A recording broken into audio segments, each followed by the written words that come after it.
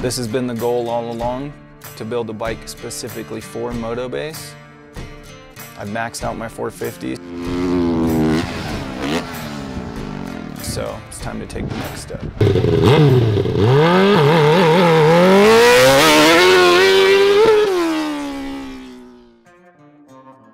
Rocket Bike Project is just a goofy name on an idea I've had for a really long time about building a bike specifically geared towards a Moto BASE so that I can just see how high you possibly can actually fly a dirt bike.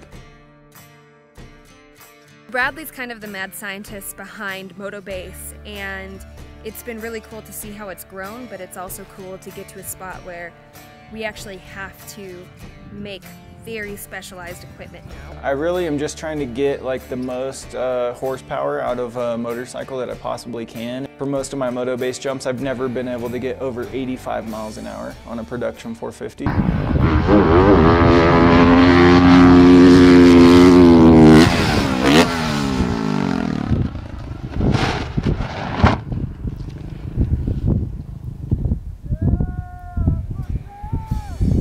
You know, CBR 1000 is a very good stock production, reliable motorcycle, so it's safe but also ridiculously fast. The build team for this project is turned out to be absolutely insane. I can't believe what caliber people we have working with this. And we've literally brought in the best people on the planet for this. My role in the project is essentially engineer. So basically just the background that I have will help in designing this new vehicle. Never been done before, hill climb, jump, moto basing craziness.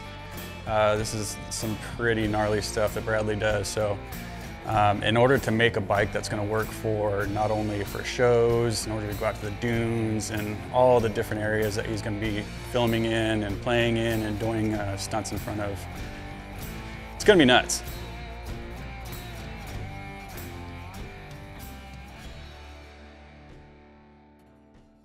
I mean, dude, just imagine even a flat track course or something. Yeah, something crazy, just not the oval, just.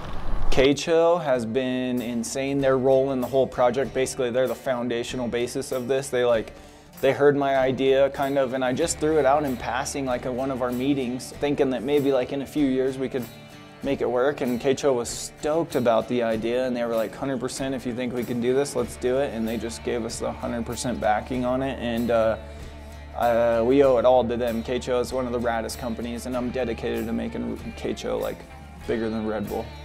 You know, there have been numerous frustrations with this project so far. I mean, we decided the project was a go. We ordered the engine, and the engine came all the way from the UK, and right off the bat, we were a week in and we were 2 weeks behind. Yeah, it's going to be an interesting project.